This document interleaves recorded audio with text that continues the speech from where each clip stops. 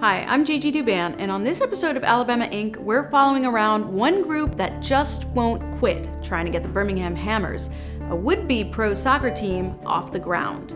Pat Duggins chats with sports retail superstar Jeff Rosenthal, CEO of Hibbett Sports. And Richard Burton of Burton & Associates stops by to talk with Josh about tips for dealing with lawyers. He tells you who to call first if you get locked up. It's not your mom. It's coming up next on Alabama Inc.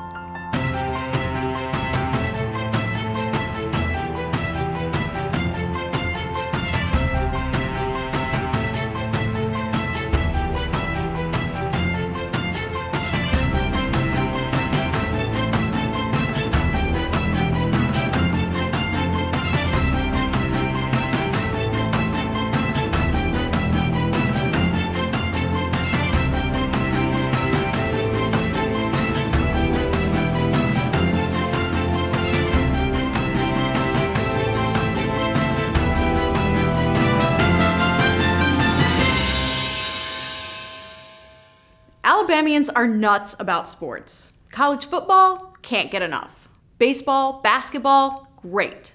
Even soccer's fan base is getting big here. One group thinks that's the precursor to a pro team. Meet the folks behind the Birmingham Hammers. Volunteers love pizza, and this group is no different. They're doing the usual, stuffing envelopes, folding scarves. Oh, and they're hatching this plan to get a sports team off the ground. Right now, the team doesn't actually exist. But Birmingham Hammers is not an actual team yet? Key word in that sentence was? Yet? Exactly. Good, yep. So, yet. So, our efforts, like we said, we got the inspiration from the group in Indy, and they went 5 years without actually getting a franchise.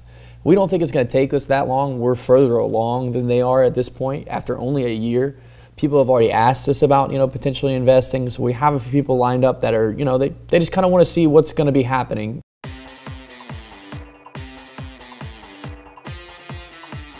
They're taking a grassroots approach. Right now, questions like, where would this team play? Or how are you going to pay your players? These are things they'll figure out later. Right now, they're just getting people excited about the idea of a pro team. People ask, not just you, people ask, where are you guys going to play? Where's your money? We're starting the discussion. We're a year old. It has to start somewhere. He's referenced what's happened in Indiana. It took them 5 years to get that conversation going. So we feel, why wait? We don't have the infrastructure, we don't have the investors, but let's get that process going now. So maybe in a year we do have a couple investors. Maybe in 2 years there are plans from a city to potentially supplement some type of field or stadium. It's all building up to one big event, an exhibition match between the UAB men's soccer team and the Atlanta Silverbacks. The guys figure if enough people show up for this match, why wouldn't they come out to support a pro soccer team in Birmingham? You've been planning this event for probably, a couple months? About a couple months, yeah. Right around the end of January, middle January, we got the final word from Atlanta that said they were going to agree to come over to play the game. And so since then, it's just been phone call here, phone call there, meeting here, meeting there, just trying to tie up all the loose ends and, make sure everybody knows about it and can come. The idea is, to prove to any possible investors or leagues or people who want to build a venue, whether it be the city or private funds, that professional soccer is sustainable in Birmingham. So if we get a big enough crowd out, that's the bigger idea, is can we bring a professional team to Birmingham, and would it be more than just a passing fancy of the city? Will they stay? Will it be something sustainable that we can be proud of for a long time? The showdown happens at UAB. The guys behind the Birmingham Hammers did a lot of marketing. Now they're really hoping for a good turnout.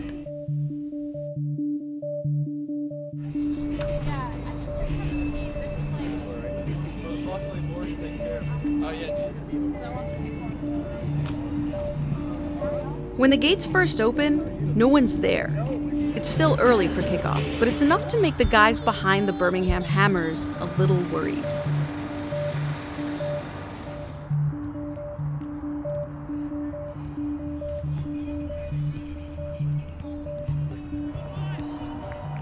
The teams get there, they start warming up, and then the crowds arrive. First in a trickle. Then they're lined up into the street to buy tickets. There are people from all over the state, like this Birmingham Hammers fan from Lincoln, Alabama. Because I want to see professional sports here, especially professional soccer. Do you think what they're doing here has a pretty good chance of success? I really hope so. I mean, I want to see it here. I want to support it, and I want it here so I can have something to cheer on. Local, you know. I don't want to have to cheer on something that's, you know, across the pond.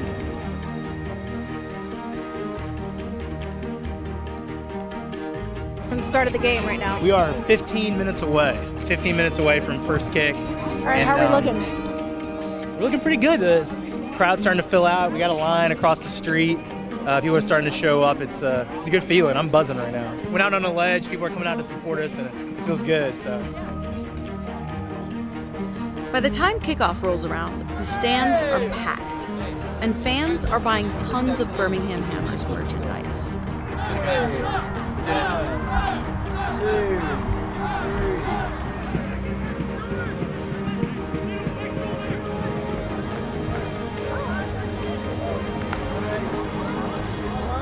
Move the ball, boys! Move the ball! Let's go! Hammers!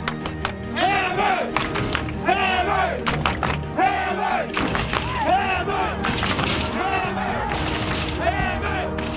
Hammers! What, I mean, of all the things that you did ahead of the match to get people pumped about it, to let people know about it, what do you think had the most impact? You know, it's really a combination of everything. I mean, we've had street teams all over Birmingham for the past few weeks. We've had social media campaigns going on. We've been doing things at bars. But soccer is one of those sports in Birmingham that's very word of mouth. So UAB lost, but the match was a huge win for the Birmingham Hammers. Now comes the hard part. They need players, they need money, and they need a place to play. But all that, they hope, will come in time.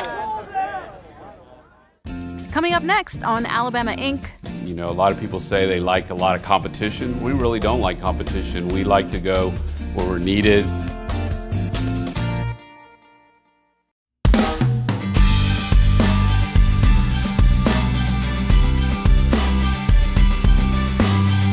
In this day and age of the internet, a lot of companies are saying, sell online, don't build new stores. That's not the philosophy of Hibbett Sports and its CEO Jeffrey Rosenthal. Here's how he got from here to there.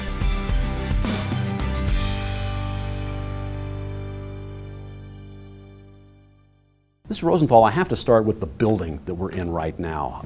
Have you ever run into a situation where people are kind of like, let's talk about business in a minute, okay? I want to look at the tchotchkes right now. I want to look at the souvenirs and the memorabilia. Well, you know, we've only been in this building about a year, and we moved from our former building, which is about less than a mile from here. And being in the sports business, it's great to have all this memorabilia that our former CEO had. Now, I notice also that some of your offices have frosted windows, and on those windows are etched the logos of SEC teams. Have you at any point run into somebody saying, I don't want to be in the Ole Miss office, can you put me over in the LSU or the Alabama or anything like that? No, we haven't. You know, I'm a Florida State grad, so it's kind of hard to put all SEC rooms on, but even the other rooms are named after like NCAA, Sports Center, those type things, so it's all sports themed. You know, when I was growing up in the 60s, you bought Keds or you bought Converse, and that was kind of it. And now you go to stores, whether it's, you know, Hibbett or wherever, and it's like people are paying ungodly sums of money for these shoes, 1,000 different types. Where did all of this come from? Well, you know, a lot of it started, you know, really back when Michael Jordan started with Nike. Kids were starting to follow all their favorite athletes, and then they wanted to have the same shoes that that player had. And now it's become such a big industry on not just with player shoes, but it's a fashion thing in different colors and definitely different innovation and technology and those type things to make these shoes go. And, you know, we have shoes that we sell up to $200 and $150 and $100, but it's really a lot of technology, a lot of fashion, and those type things. The conference room where we're set up here, you know, memorabilia all over the place, and off to one wall over here we have, like, you know, autographed jerseys by Mia Hamm, Freddie Adu, soccer players, that sort of thing. It seems as though that, you know, soccer's had a hard time really kind of like, you know, latching on to the American public and American interest, that sort of thing. Do you think that's going to change, or is it going to be kind of like, you know, as we go forward, it's going to be foreign and folks are going to enjoy it over there, but not quite as much here in the U.S.? Well, I think, you know, it really depends. We really see, like, our soccer business is really young, you know, really below 10 and below. And, you know, we do see a little bit more at the high school level, but, you know, we think that soccer will continue to grow a little bit. You know, it's a faster pace, you know, where we see some of the slowdown is in baseball. Not as many kids playing baseball. Lacrosse is starting to pop up in some markets, and those are really, you know, kids want fast and active type things to get them going. But, you know, I think the World Cup will help just give exposure to the sport. If you were starting up a business, you might think to yourself, you know, go to the big population areas. So you'd go to the big cities if you wanted to get a lot of shoppers. And yet your corporation really seems to lean toward smaller markets. Can you explain that strategy? How does that work? Well, our strategy works. We go where we're needed. We go to small populations. You know, a lot of people say they like a lot of competition. We really don't like competition. We like to go where we're needed, and we may be the only game in town. We may be the only guy that carries Nike or Oakley or Under Armour or those type things. So kind of a different feel to it. We like to be 20 to 25 minutes drive time from our competition as much as possible. So we're in a lot of small isolated towns like Hazard, Kentucky, Gun Barrel, Texas, a lot of really, really small towns. What challenge does that create in terms of like narrow casting? If you go to a city with 1 million people, well, you can pretty much tell what they're into, but, you know, one small town to the next small town, the tastes may be different. How do you keep up with that? Our strategy is to go within a 2-hour drive distance. So a lot of times we understand the needs and wants of the customer, and we spend a lot of time looking at the demographics of that particular community, and we try to adapt to that community, kind of be the local sporting goods store in that. We may carry the high school teams, we'll carry colors in the particular local team. You know, if it's an orange team, we may have orange duffel bags or hats or t-shirts or those type things. I noticed a speech that you gave one time, just the other day, I believe it was stockholders, that you talked about the number of stores that you were adding to the chain. And it seems as though nowadays people are spending a lot of time saying, well, it's an internet world, okay, so they go online, there's less bricks and mortar, and yet you all seem to emphasize the notion of, you know, of adding more stores, closing some that aren't producing a lot, but you're adding a lot too. So how do you follow that path? Well, still a lot of these communities continue to grow populations, especially in the Sun Belt. So, you know, for instance, we'll open stores in the oil and gas states such as Texas. A lot of these towns are, even the population's going, they still have high school sports in that town and those type things. You know, there is some business obviously being done on the internet, you know, and we'll get there eventually, but there's still so much growth in these small communities just because they've been underserved for so many years. What has Walmart done to you? Really doesn't really affect us much. We like being with Walmart. They don't carry any of our brands in apparel or footwear. So we really, a lot of people always, you know, especially in New York and Boston, they always say, well, how can you be next to Walmart and sell $150 shoes? Well, none of the brands are the same. And parents tend to spend money on their kids on what they need and want. You know, if someone's going to play baseball and hit a ball 10 more feet, they're going to spend the money and get the most innovative bat there is, and you may spend $300 to $400 on a baseball bat. We were talking earlier about your predecessor, Mickey Newsom, and, you know, his emphasis of all of the memorabilia and such. You know, he was here for 48 years, and then, you know, he moved to another role on the board. You're now the head person. How tough a transition was that? Really wasn't. You know, I've been here 15 years, and, you know, we've worked together very closely, and, you know, it was just an evolution of what was going to come up, that was going to happen anyways, and so it really been a very smooth transition.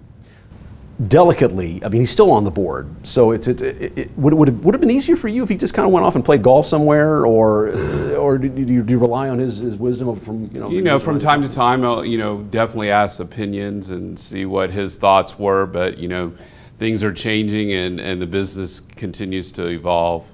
A couple of quick marketing questions for you here. We were talking earlier about the athletic shoes can get really expensive. Do you find consumers in smaller communities kind of leaning away from that and sticking more with the meat and potatoes kind of stuff, or what? Not necessarily. You know, still our best products are more high end. You know, the better the shoe, the better the piece of apparel or the better equipment. We sell that better than the more commodity type items. They want the newest and greatest, and especially when it comes to sports and the way you look, that's what our customers are telling us. For them to run around in and everything. Right. Yeah, that's perfect. That's what. Okay. And how long do you think that will take? So, Mr. Rosenthal, do you have a certain favorite spot among all of this that you kind of like go and go, huh, like that, you know, before you start the day? I really like a Sports Illustrated wall, which has all the Sports Illustrated, you know, that Mr. Newsom's collected throughout all the years. I think that's pretty cool to have. You know, we were talking earlier about, like, you know, some businesses leaning more toward the internet, away from bricks and mortar, and we were discussing, you know, between takes here about, like, you know, how to utilize Instagram, Twitter, that sort of thing. How have you all solved the mystery for yourselves on how to use that, or? I don't know if we've solved the mystery. We continue to move towards mobile and social and Instagram and Twitter and Facebook. You know, I think that's really some of the challenges in the future. How do you capitalize on all those ways to communicate with the customers, and especially our customers, because they're usually very young and that's how they communicate. So it's very important that we continue to build on that and learn from that and make sure we find the right people to help us do that. So you have like a room somewhere with like some 20-somethings in it, and they're kind of like ones figuring it out? Or what? They're the ones figuring it out, and they're pretty young. Coming up next on Alabama Inc. There are occasions where you'll have an old high school buddy. I just left the scene of a crime. I need your help. Each week on Alabama Inc., we bring in one of our show experts to talk with correspondent Josh Sneed. Our expert gives Josh a top 5 list, and Josh takes it from there. This week, Josh chats with Richard Burton of Burton & Associates about things to consider when you're dealing with lawyers. If you're watching this from prison, then you probably already know that all lawyers aren't created equal. In fact, we've got Richard Burton from Burton & Associates here today to give us 5 tips on all things we need to know when we deal with lawyers. So let's get going because we're getting billed by the hour.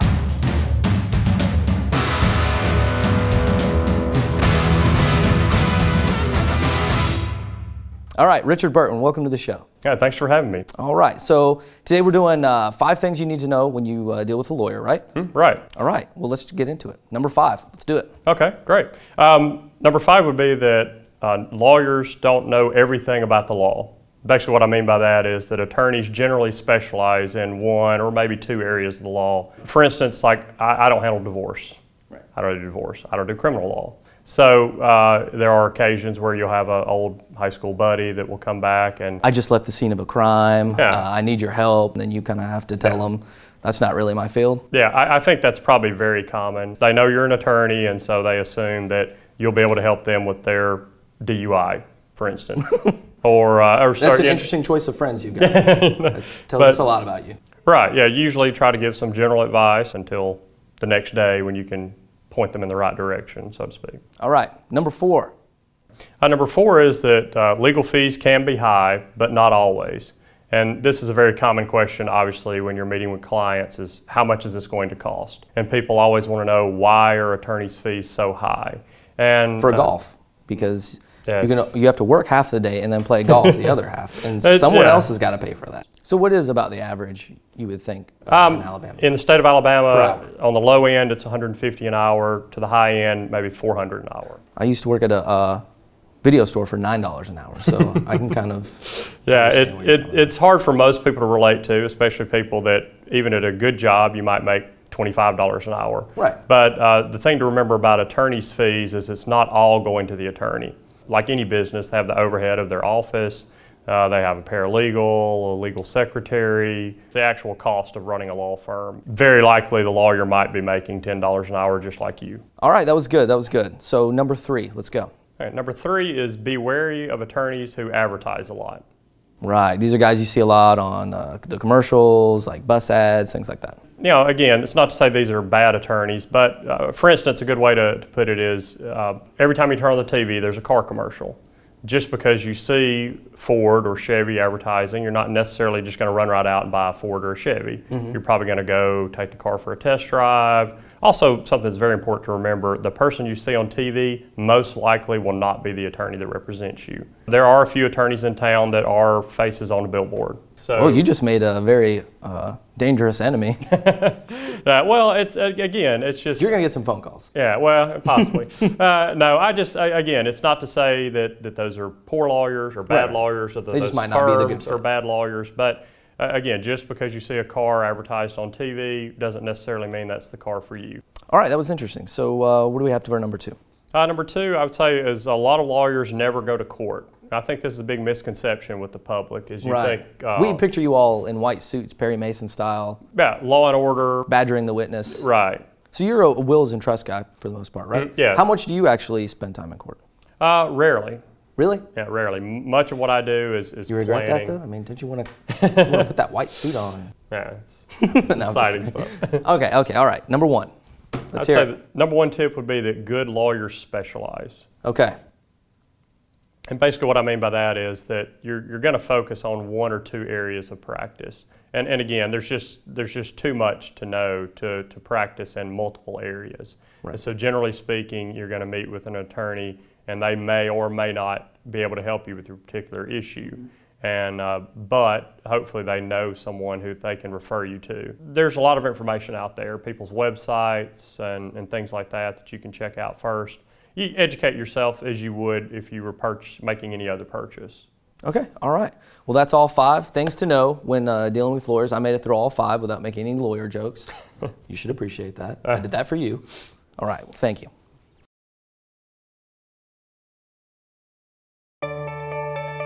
That's our show for this week. Be sure to follow us on Facebook and Twitter, keep up with the stories we're working on, and tell us what you think. I'm Gigi Douban, and we'll see you next time on Alabama Ink.